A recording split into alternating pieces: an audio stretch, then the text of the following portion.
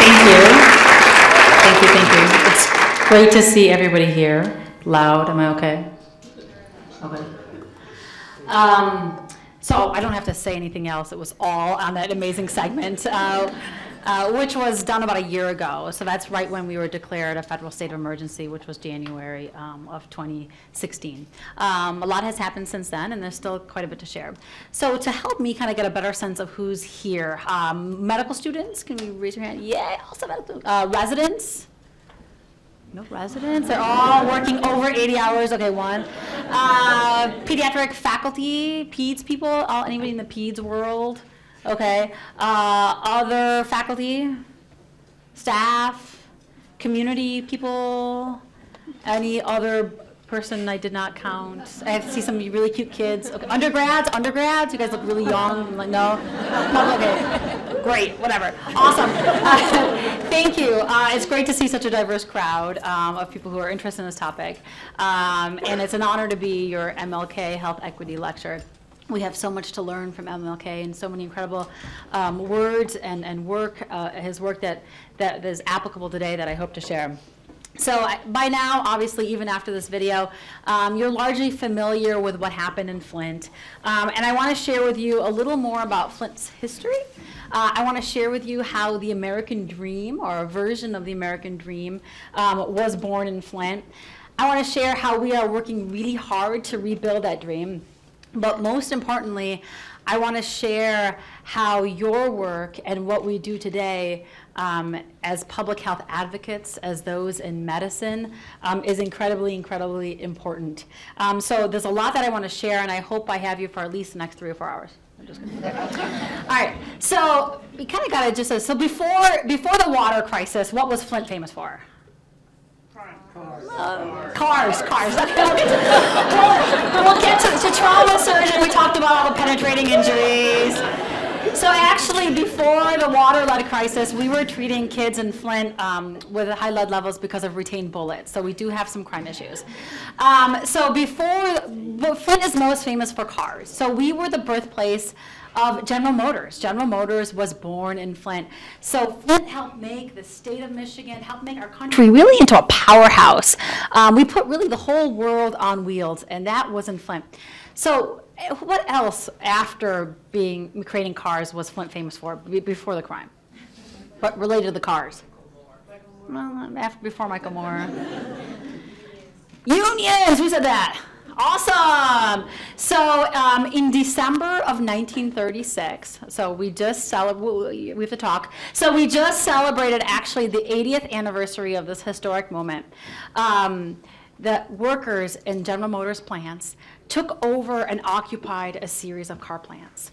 And they had something called sit-down strikes, all right? So for 44 days, they sat on the cold Michigan winter floor of these plants, very similar to your Vermont winters, and they were demanding living wages, and they were demanding occupational health and safety, and they were demanding workers' rights. And management at that time they beat them up, they froze them out, and they tried to starve them out. And it took the personal intervention of the then governor of Michigan and President Roosevelt to end that strike.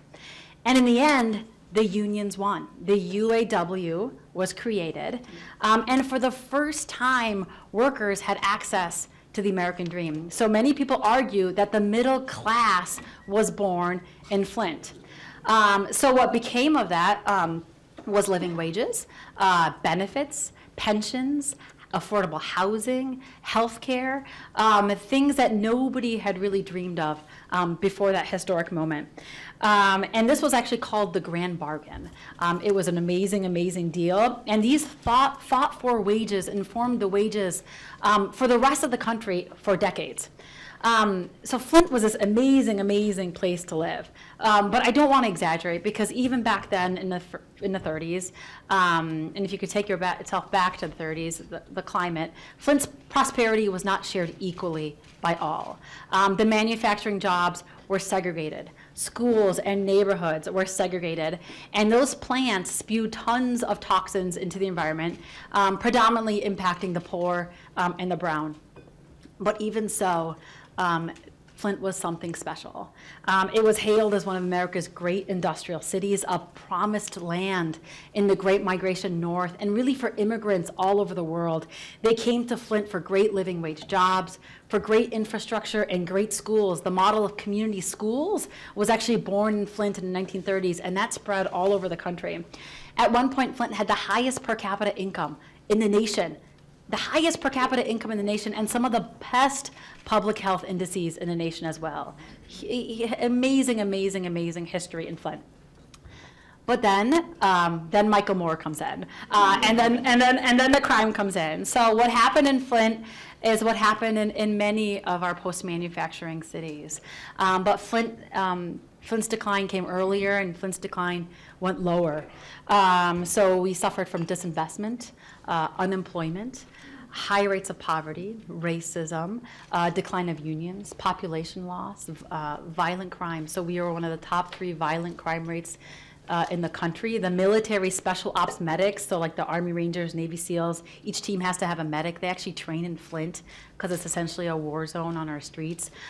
Like was mentioned, we have no grocery stores. We have a 60% poverty rate for our children. So Flint is where our inequality problems, our injustice problems are most striking. A person who lives in Flint has a 15-year less life expectancy than a person in an adjacent zip code. 15 years. This is nobody's dream. So in 2011, because of really this dire state, Flint was almost bankrupt. And in Michigan, if your city is almost bankrupt, the state can take you over.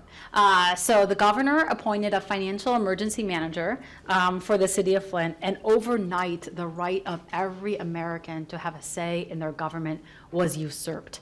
Democracy was entirely usurped. And at one point in Michigan, over half of our African-American population was under emergency management, whereas only 2% of our white population was under emergency management. It's absolutely mind-boggling. And that emergency manager had one job. It was austerity. It was to save money, no matter what the cost. And they severed this half-a-century relationship that we had with Detroit, where we were getting pre-treated fresh Great Lakes water for half a century. And they decided that water was too expensive, and they decided to switch to the local Flint River to draw our water. And the Flint River would have been fine if it was treated properly. Not optimal, but it would have been fine if it was treated properly. But like we heard, it wasn't treated properly. It was missing an important ingredient called corrosion control. And I've learned way, way too much about water engineering. So corrosion control is something that is in all of our water. And it's like you can think of it like a medicine that you put in the water to prevent the pipes from corroding. It seals the pipes.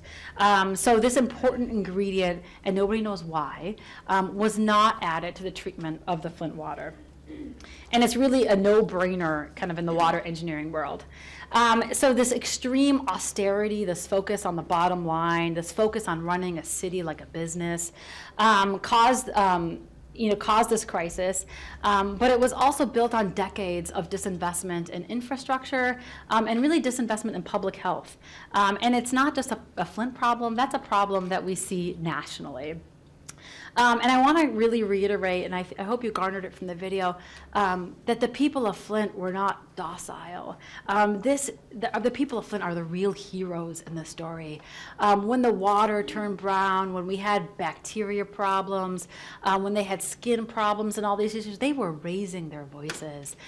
They would hold their jugs of brown water at town hall meetings, and they would get arrested because democracy was usurped. There was no role for people's voice in the process. And one of the basic tenets of environmental justice movements is to have environmental justice, you must have people part of processes. You must have them part of especially environmental decision making.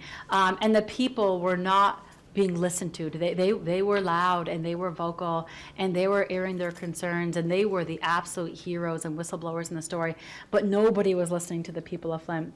And for 18 months, the people of Flint were literally actually told to relax. So our Department of Environmental Quality is quoted as saying just relax, relax, everything is fine. We meet minimal compliance while the people were drinking this contaminated water. And mind you, this was not a population that could afford alternatives.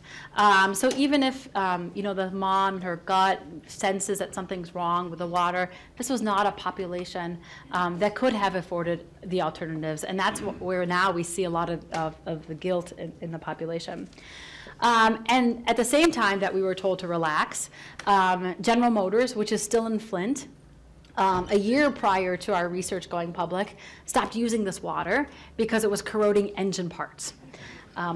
So the water that the people were told to drink up, that is all fine, was actually corroding engine parts. And that's really kind of when like fire alarm bells should have gone off in people's heads. Like if it's corroding engine parts, like what is it doing to our plumbing, which is predominantly lead-based? So, and I want to also reiterate, like it's mentioned in the video, so I know there's some Michigan people. Who's from Michigan? Oh my God, there's Michigan people, that's awesome. So how do we represent our state? Okay, the hand, so point to where you're from or where you've been. All right, so we are, awesome, so we're in the state. So here's Detroit, here's Flint, here's Grand Rapids, here's Lansing, Traverse City. There's also the Upper Peninsula, but we forget about them, but this is Upper Peninsula. So we use this hand because what are we surrounded by? Water! We are surrounded by the Great Lakes, and the Great Lakes are the largest source of fresh water in the world. In the world, the Great Lakes are the largest source of fresh water, and here's Flint, we are literally in the largest source of fresh water in the world. So just digest that, because that is just absolutely mind-boggling. So like was mentioned, this untreated Flint water was 19 times more corrosive than the water that we had been getting from Detroit. And this corrosive water just created this perfect storm for lead that is in our plumbing to leach out into our water. And I want to kind of take a little historical dive now. So lead in plumbing. So I'm a pediatrician with an environmental health background. I have this MPH. Like I never thought that there was lead in plumbing. I'd been trained in both my environmental health world and in my pediatric world that we should be obsessed with lead paint and lead soil and lead dust and all these households. I never thought that there's lead in plumbing. But it should not have been a surprise. Does anybody know where the word lead comes from? Plumen. So the elemental symbol for lead is PB, which comes from plubim, which means plumbing. Lead actually means plumbing. So when the Romans built their aqueducts, they used lead plumbing, and many people actually hypothesize the demise of the Romans is because they used lead plumbing. They also sprinkled lead on their food and everything. So lead and water disasters. Flint is not the first time that there have been lead and water issues. A decade ago, there was a huge lead and water crisis in DC that went on for even longer. In Bennington, Vermont. Anybody from Bennington, Vermont? No? Okay, does anybody know where it is? I don't know. Okay. So in the 1970s, there was actually a lead and water crisis disaster in Bennington, Vermont, where people's pets were dying, and they wanted to know why were pets dying. And they did some more investigation and found these high lead levels. I guess it was a corrosive water source as well. But if anybody wants some great bedtime reading, there's a book called The Great Lead Water Pipe Disaster. It talks about 150 years of lead and water disasters around the world. In Sheffield, England, which is actually where I was born, there was a lead and water disaster in the 1890s. And they noticed a lot of the women that were pregnant at the time lost their babies. So because of that, they actually, the smart folks over there created one of the first abortion pills in the early 1900s in Northern England that was a lead pill. So there have been lead and water disasters throughout history. We know we have lead in our plumbing. We were stubbornly slow as a nation to restrict lead in our plumbing. Not until 1986 did we restrict it from those service lines that go into our homes. But not until 2014 did we restrict lead from our fixtures, our brass fixtures. Those still, until 2014, still had lead in them. So there's lead in the plumbing that's public, there's lead in private areas, and there's a lot of lead in people's premise plumbing, which is inside their homes. So this is not just a Flint issue. Nothing as bad as Flint, but there's lead throughout our plumbing, throughout the nation, especially in the Midwest and the Northeast. So So when I heard the possibility of lead in the water, really from the incredible work that a team from Virginia Tech was doing. So Marco Edwards is this renowned water corrosion expert who uncovered the DC lead and water crisis about a decade ago. He got a call from this amazing mom who found out that this mom figured out that Flint, she got the list of ingredients for the Flint water treatment, and she found out that Flint wasn't using corrosion control. So she contacted him via Google. And when he found that out, he packed his minivan overnight with graduate students and with supplies. And he drove up to Flint from Blacksburg, Virginia, which is really like in the middle of the nowhere. And I'm like, why is this guy from Blacksburg, Virginia coming up to Flint? And then he used something called citizen science. So he empowered the people of Flint to collect water samples throughout the city. And then he analyzed those samples, and he found lead in every single part of the city. And I heard about his work through a friend, and I heard, I'd heard people complaining about the water. They'd come to clinic, with like, why does my water look like this, and should we do anything? And I was very much reassuring my patients because the state was reassuring us. They're like, oh, everything's okay. If it's bacteria, they're treating it with this, there's this, or that. And then I never had heard the word lead. But when you hear the word lead as a pediatrician, as anybody in public health, you kind of freak out because it's probably one of the most well-studied neurotoxins we know. We've known what lead has done for centuries. Although today in the EPA, has anybody been following the EPA confirmation hearings today? So the nominee Pruitt actually said he doesn't know any scientific evidence, hasn't heard of any scientific evidence of lead. So that's another story. Okay, so so it's probably one of the most well-studied neurotoxins. His articles about lead's toxicities that are hundreds and hundreds of years old. We know it's potent. We know it's irreversible. We know in the field of public health we're supposed to do something called primary prevention in lead, which means a population should never be exposed to it, because when they are exposed to it, there's not much you could do afterwards. When you detect lead in a child, that just tells you there's an environmental problem.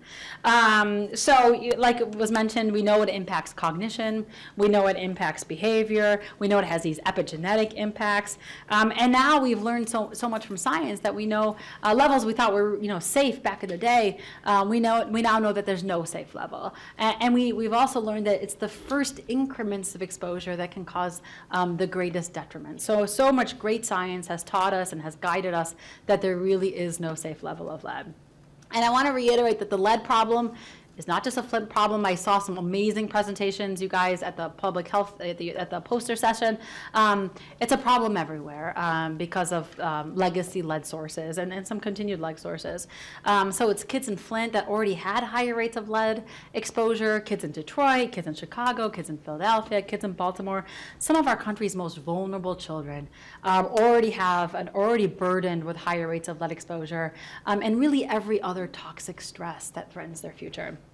It's an environmental injustice. It is a social injustice.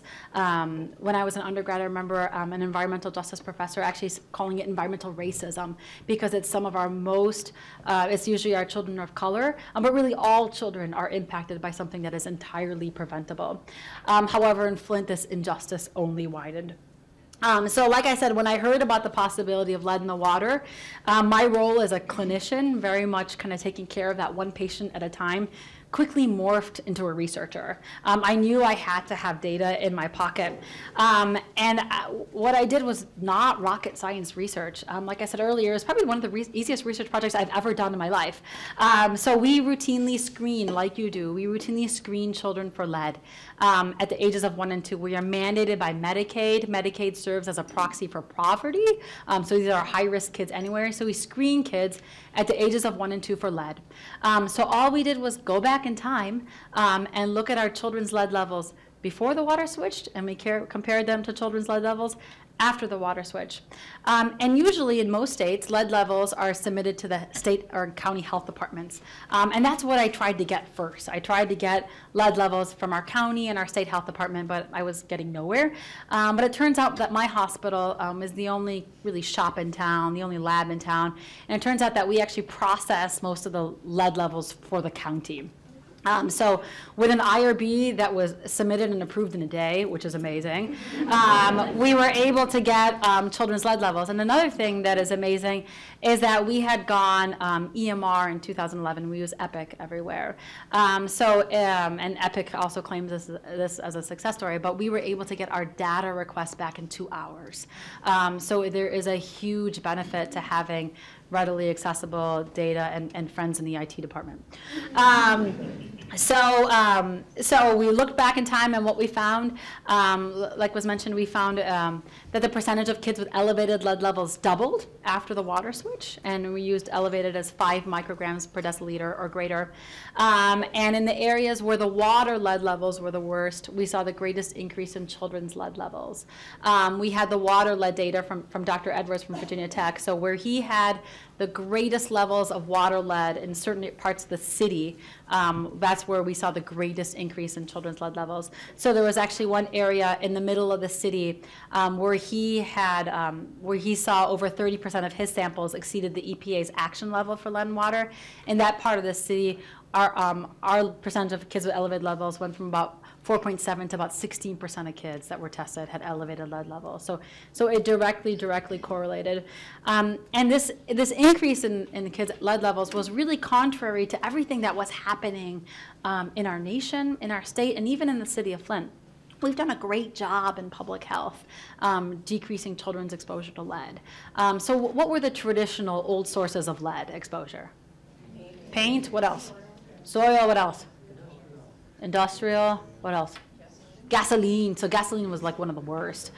So we've done a great job of kind of phasing these things out. So we got lead out of gas. We got, despite an incredibly evil lobby at the time, we got lead out of paint, also an evil lobby where they're still trying to sue. Because unlike some other evils like asbestos and tobacco, the lead lobby, the lead industry has never been held accountable. They've never had to pay up for damages, although there's some great folks working on lawsuits. There's a lawsuit, I think, in California that's under appeal right now to have them pay up.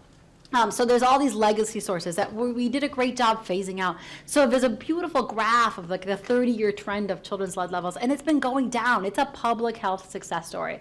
Yet at the same time, like I said, science has taught us that there is no safe level of lead. And there's significant disparities in lead. So it's certain kids that have these higher rates. And in some communities in Philadelphia and Detroit, the percentage of kids tested far exceeds even 15%.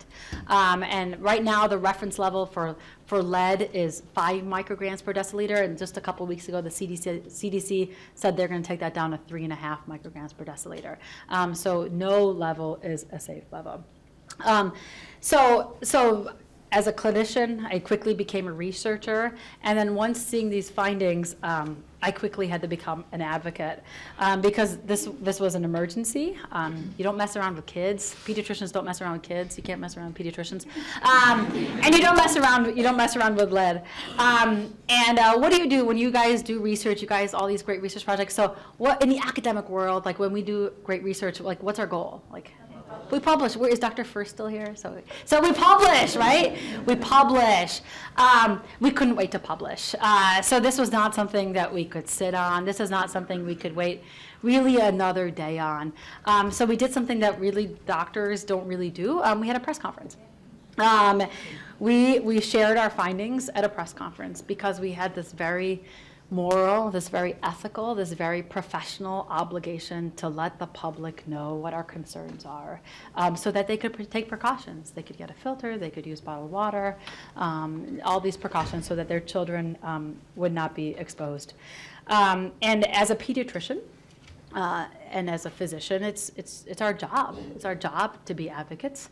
My other job is I'm this residency director, so I get the privilege of training our pediatric residents, and it's in our curriculum to train them to be advocates. They have rotations in community pediatrics and advocacy. So it is in our job description to be advocates for children, and especially to be advocates for children in a community where their voice has gone largely voiceless in underserved communities.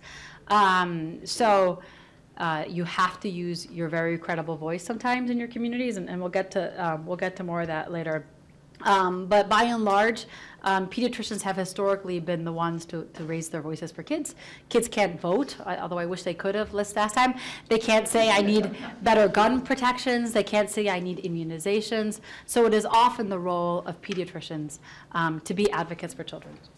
When we had this press conference, it was not something, it was like a choiceless choice. It was something that we had to do to be an advocate, to inform our community what was going on. And when I stood up with the proof that this Flint River water was causing lead to leach into the bodies of our children, the state of Michigan tried to discredit me. So there's some great words. They called me an unfortunate researcher, that I was causing near hysteria, and that their numbers didn't add up with my numbers, because remember, the state gets all of these numbers. And it was a continuation of the dismissal of the problem. So they had discredited the people of Flint, the moms, the activists, the pastors, the journalists, the water scientists. Everybody had been dismissed to this point. But we fought back. We were fighting, for our kids, for their lives, for their future. And this was not a fight we could lose. And finally, the tide did turn. And it's unfortunate that they needed evidence that the children were actually being poisoned. It should have stopped when that first mom at that first town hall raised that jug of brown water. And then really quite suddenly, my life took a turn that I wasn't expecting. So like I said before this, pretty much all of my work was one-on-one. Small hands in mine, little ears in front of me, tiny noses to peek into. But sometimes the work that you choose has different plans for you. So instead of one-on-one, I was very much faced with kind of one-on thousands, and really facing kind of the dire needs of so many. And I very much feel like I was just kind of serendipitously placed where I was, and I was lucky to have had an environmental health background, a public health background. I'd had advocacy training. It wasn't the first time I talked to the media. And really, it was all those little noses and ears and hands that prepared me to do more and to do something bigger, because it was those noses and ears and those hands that grounded me and that reminded me that every little number in my research was a kid. And it was probably a kid that I had seen within the last year or two. And that inspired me, and that really kind of allowed me to further fight for my kids, to further be an advocate for my patients. And here's kind of where I want to digress a little bit and share a little bit about me, which I don't usually share. But I think with kind of the current political climate, and since we're celebrating MLK and how he truly, how he espoused diversity, I want to share how I feel like I was born almost a fighter as well. I was born into a family that was already on the move away from something towards something better. I was born into a life very much knowing there was injustice in the world and knowing the need to always fight for justice. So I'm an immigrant. Maybe you can tell from my brownness and my long name. So I wasn't born here, so I'm Iraqi American. We came to this country when I was about 5. My parents fled Saddam Hussein, who at that time was this brutal dictator of Iraq. The senseless Iran-Iraq war was just about to start and would kill about 1 million people. So my parents were progressives. They saw and kind of really feared the rise of fascism in Iraq, and they could probably look ahead and see what was probably the next 35 years of a slow and bloody spiral into anarchy. So we were basically refugees. I saw some great projects on refugees as well. And we were very much welcomed into the fabric of this country. And I hope the same could be said today. My mom taught English to recent immigrants. She was an English as a second language teacher. My dad worked for the General Motors as an engineer, and they provided a better life for their kids. So for my family, the American dream very much became a reality. But the America that I woke up in this morning, and really for the last year, has changed a lot since I was a little girl. And some things haven't changed at all. So people are still running to America. It is still the epitome of prosperity for the entire world, the richest country that ever was and ever has been. But you can say there are two Americas. The America I was lucky to grow up in, and the America that I really see every day in my clinic. And I have seen things I wish I had never seen. These are not first world issues that you are supposed to see. Things that you run from, not towards. Things that would never be part of any nightmare, let alone a dream. And for too many people, for too many of our kids, this nightmare is taking place right outside of our front doors. But this nightmare has to be our nightmare. We are in this together, and I want to quote MLK. He said, "We may have all come here on different ships, but we're all in the same boat." And this is really kind of what we hope to learn from and live from, especially in Flint. And I think this is how we begin our story of healing and of hope. We are very much in Flint working towards hope. I've often said we're writing prescriptions for hope. When families come to me, often the best thing I can provide them in that well-child visit is reassurance and hope. And really from the moment that we proved that lead was increasingly in the bodies of our children, our focus shifted to tomorrow. It has shifted to how do we best preserve the tomorrows of our children. And I am so lucky every day to serve my kids as a pediatrician. I think I have the absolute best job in the world. And I am lucky now to be able to lead this initiative, this pediatric public health initiative, where we're trying to create this model public health program, where we're trying to merge the disciplines of pediatrics and public health, where we're trying to really flip the outcomes for our children. We are wrapping our children with evidence-based interventions to promote their development and to mitigate the impact of this exposure. So things like family support services, home visiting programs, early intervention, early literacy programs, universal preschool, school health services, nutrition access, and healthcare.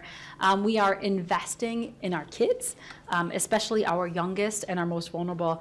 And this is not like a recipe that Flint needs. This is a recipe that all kids need. All kids need a huge investment, especially in that prenatal to preschool window when their brains are developing, especially kids exposed to adversity, because that's really when you can mitigate and buffer all sorts of adversity, be it lead exposure, be it poverty, be it lack of nutrition, be it violence. So Frederick Douglass is an abolitionist from over 150 years ago. And he said, "It's easier to build strong children than to repair broken men." So we are definitely taking his line. It's easier to build strong children than to repair broken men. And anybody who has worked in any hospital setting and rotated all over the place, you go to the adult floors, no offense to the adult floors, these adults have a whole list of chronic diseases, and it's really hard to take care of all those things and to reverse them. But you go to a peds floor, and the kid, they bounce back. You have an opportunity to prevent a lot of the issues. So it's very much a focus on prevention, prevention, prevention. And in a city that used to build really, really strong cars, we still do build really, really strong cars. Our focus now is really on building really, really strong kids. But this is not enough, because to truly fix Flint, and really Flint's everywhere, we have to get to the root of the issues. We have to get back to rebuilding that American dream. Because the most important medication that I can prescribe to my kids and to my families is to lift them out of poverty as we strive for equity, as we strive for justice, as we strive for opportunity. And it's not just an economic labor issue. It's a public health issue, and it is definitely an American dream issue. And we are not naive in Michigan to think that all of our manufacturing jobs are going to come back. But a new economy, an economy based on healthcare and education and recovery, must also be an economy that creates that grand bargain that we talked about between labor and capital, or a renewed focus on that living wage to help us create economic prosperity. And this is not just in Flint, but everywhere, because parents with living wage jobs are probably one of the most important things that we could be doing for kids. They're like, why is a doctor talking about living wage jobs? It's all related, and we really need to look at and address all of these things if we want our families to be healthy. So this is where Flint's struggle is your struggle, is everyone's struggle. There are towns like Flint everywhere, from the Rust Belt to southern textile towns to coal country and beyond, where children are waking up to that same nightmare. And when you are born into a situation stacked against you, like poverty, every little thing, sometimes things as simple as a meal or clean water, can be a fight. And that American dream can seem so out of reach. But that dream that was first born in Flint, and that dream that I was lucky to wake up to as an immigrant, needs to be for everyone, not just a select few. And it is the same dream that MLK was fighting for and died for. And this dream is for the children of Flint, Chicago, Detroit, Baltimore, Philadelphia, Vermont. We owe it to them, and with the right tools and resources, it is absolutely within their reach. As a pediatrician, I think anybody who works with kids, we know, or has kids, we know that children are so resilient, but sometimes they need our voice, and they absolutely need our strength to help them dream of that better tomorrow. And this is where we need your voice, and we need your strength. We especially need the respected and credible voice of medicine to continue to safeguard our communities, to fight against injustices, and to be public health advocates. We need your voice, because someday you will face an important choice. You will have to decide whether to raise your voice. The issue may not be the poisoning of a town, may not be as momentous as that, but like I said, there are Flints everywhere. There are injustices everywhere. There are people and places that will need you, all of you, to raise your voices. You can choose to stay silent, just go with the flow, and that's obviously, in most, that's the easiest thing to do. It's easiest socially, economically, politically, academically, to just kind of go with the flow. And trust me, it's not always easy to raise your voice. Your heart rate goes up. You stop sleeping, there's a knot in your stomach that won't go away. But I urge you, do not fear the opportunity to raise your voice. Do not fear being the dissenter, whether you are fighting small injustices or large, because when you are old and infirm, years and years from now, and you'll look back on your life, you're not going to tell yourself, I wish I had stayed silent. You will say, I am proud that I raised my voice and that I stood up for what was right. I want to kind of bring it back to MLK. So in 1967, exactly 1 year before he was assassinated, Martin Luther King had a choice to make. He was a dozen years into standing up and raising his voice in the fight for civil rights, but he also believed the Vietnam War was wrong. But he was warned that fighting against the Vietnam War was one step too far, and that he would lose the allies he needed in the civil rights fight. On April 4th, 1967, MLK gave a speech where he said he couldn't be silenced about the Vietnam War. He said dissent isn't disloyalty. He said the hottest places in hell are reserved for those who, in a period of moral crisis, maintain their neutrality. The hottest places in hell are reserved for those in a period of moral crisis maintain their neutrality. Think about that. 20 years after the genocides and brutality of World War II, MLK said that the hottest places in hell are not for the mass murderers or the tyrants, but it's for those of us who do not raise our voices against injustices. And we cannot be a nation, we cannot be a profession that is okay with injustice. Because also, as MLK said so eloquently, injustice anywhere is a threat to justice everywhere. So remember, MLK was shot when his civil rights movement was broadening with the workers' rights movement, with the anti-war movement. He was in Memphis in support of striking sanitation workers. He understood the interconnectedness of issues of race and poverty and economics and public health and environment, the same connections we see in Flint and throughout this country. So as we reflect on the incredible work and incredible words of MLK, it's hard not to see how they resonate today. They are absolutely applicable today. In a couple days, we are about to embark into a great unknown, an unknown where we have the potential to see many more Flints. The credibility of science is under attack, from vaccines to climate change. Safeguards for our most vulnerable are threatened. Regulations and public health agencies like the EPA are at risk of being dismantled. And healthcare access for millions may disappear. This is happening right now. This, to me, is a public health crisis. And we need all of you to be advocates. We need all of your voices. Mark my words, in the days, weeks, and months ahead, there will be many instances that if we don't raise our collective voice, our values, people's lives and livelihoods, and what's left of the American dream will be at risk. I'm almost done. So I want to end by reminding you that you may not be hearing much about Flint anymore, but we are still very much in the middle of our crisis. We, to this day, on our third year, the kids I see in my clinic cannot drink water out of their tap. It must be filtered. And keep in mind, this is in the richest country in the world, in the middle of the Great Lakes. It's still absolutely mind-boggling. But I also want to remind you that Flint is tough. We have incredible history. We have incredible grit. We have incredible resilience. And in years from now, I hope to come back and share how through our loud voices and through our collective action, we were able to proactively and positively invest in our kids and our community.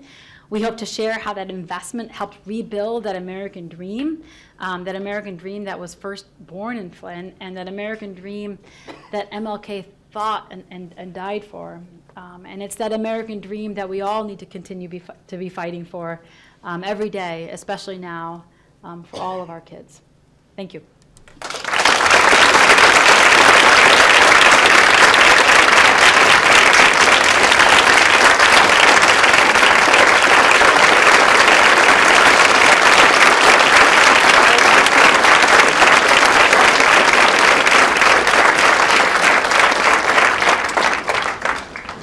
I would love to take questions about anything. Yes, sir. First of all, thank you for coming here. I'm from Detroit. Yeah, come back. We need you. Right, hopefully. But I have family in Flint. I did when I moved this last year.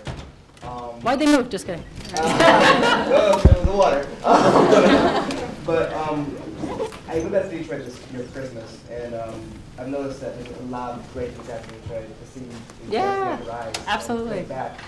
But I don't really see the same thing happening in Flint. And it's like Flint's getting up.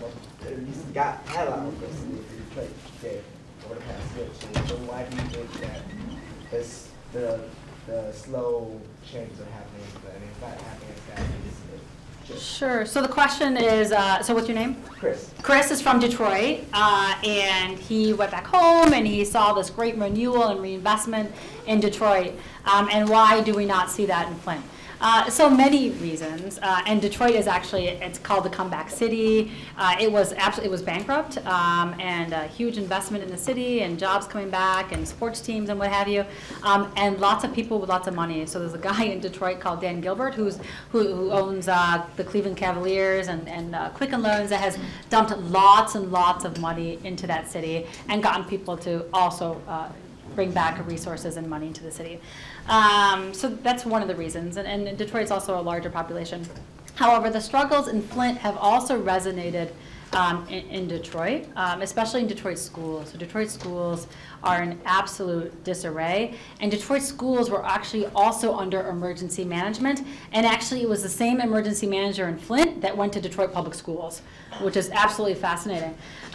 So the Flint cause has enabled some greater publicity and resources to actually go to that cause. It's still not enough, but it's a great beginning.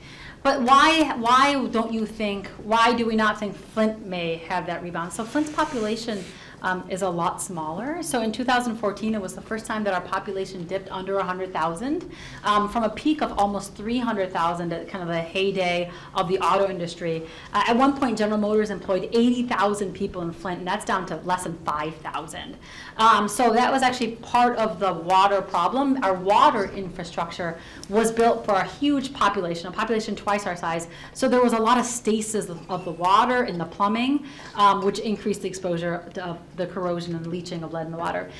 So there's a lot of efforts to bring a rebound in Flint. There's a new revitalized downtown. There's a new health and wellness district. We have a brand new pediatric clinic that's actually on the second floor of a brand new farmers market in downtown Flint to kind of address food insecurity and transportation issues. So there is a kind of a revitalization. It won't be as much. We don't have as many resources as Detroit, but there's a lot of us that are hoping to really use this water crisis as an opportunity to flip the story around in Flint. Because like you heard earlier, our stats and our disparities were terrible before the water crisis. And then we had the water crisis. So then can we use this as an opportunity to really flip the entire story for our children, to get these kids what they've needed for decades. And a lot of that is jobs. So now there is actually jobs in Flint. There's early education workers and school health workers and researchers and other things that are coming back in the city. So don't hold out hope. Come back in 5-10 years and we'll show you kind of a new Flint. Other questions? Yes, sir. Has Flint found alternative ways to obtain water than from water bottles? The question is, has Flint found alternative ways to obtain water rather than water bottles? So the preferred method is actually filters. There's filters that attach to your faucet, the end of your faucet, or this pitcher filters where the water goes through the pitcher. These filters clear the lead. They work, they even work. They were only NSF certified to clear 150 parts per billion, but in Flint we had many water lead samples that were in the thousands of parts per billion. They were retested by EPA and independent scientists, and they still clear the lead and water samples that are in the thousands of parts per billion. So that is the preferred method, because water bottles, the water in your water bottle, you don't know how great that is either. This is spring water actually has no disinfectant in it, so there's bacteria issues. And bottled water is regulated by the FDA, and they're only set to clear 5 parts per billion of lead. So filters are the preferred method. Filters are not easy to use. They're difficult to install and they're difficult to maintain, because you also have replacement cartridges for your filters. Whenever too much lead has gone through your filter, a light comes on and you have to replace a filter, replace a cartridge. Many families in Flint are on their 11th or 12th replacement cartridges. But all the filters, the replacement cartridges, and the bottled water are available from the government right now. But it's not ideal. Paid for by the government? Yeah. So this is a neurotoxin that's been strongly associated with aggressive behavior and mental health problems. So along the lines of what you were saying a few paragraphs ago, does this open up new opportunities to improve mental health Absolutely. services? Yeah, so the question was, lead is a neurotoxin. It impacts cognition, but behavior. It's been linked to aggressive behavior, conduct disorder, criminality. So have we been able to kind of invest in our mental health resources? Absolutely. So we've been able to increase the capacity of our pediatric behavioral health services. We just got a large grant from SAMHSA, which is the National Mental Health Association, on resilience building. And we have now a 24-hour crisis line for our families. So the most common thing that we see right now is the trauma and the stress of this crisis. So families are scared. They are angry. They are absolutely angry, and they are guilty. They gave their kids this water they didn't know or they knew, and they're stressed and traumatized. So it's the mental health issues that we are seeing acutely now, and we have been able to build in some additional resources for the treatment and the management and the mitigation of the mental health resources. You mentioned that this whole thing kind of started with how the government kind of just made an emergency decision to restructure in a financially sound way. Is Flint still at risk for something like this happening again, or have there been safeguards put in place? And again, on top of that, are there other cities that have kind of fell victim to this kind of lack of democracy, as you said? Yeah, so the question was about the emergency management rule, the emergency manager rule. Flint is only one of a few states who Michigan is one of the only few states who has this kind of rule where you can come in and kind of usurp democracy and do whatever you want. The city council in Flint actually voted to, like, we want to go back to Detroit Water. Detroit Water emergency manager was like, oh, whatever, I can do whatever I want. I don't have to listen to you.